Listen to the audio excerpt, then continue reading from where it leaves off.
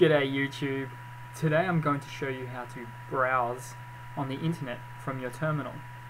Okay, so first what you need is a program called Lynx. So you have to install it first if you don't have it.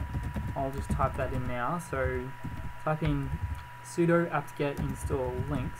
Now your version of Linux might use different package manager to Lynx. It might not be apt-get, it might be yum, whatever. Press enter, throw in your password. Mine's already installed, so that's okay. And I'll just quickly show you how it works. Type in Lynx and then the name of the web address.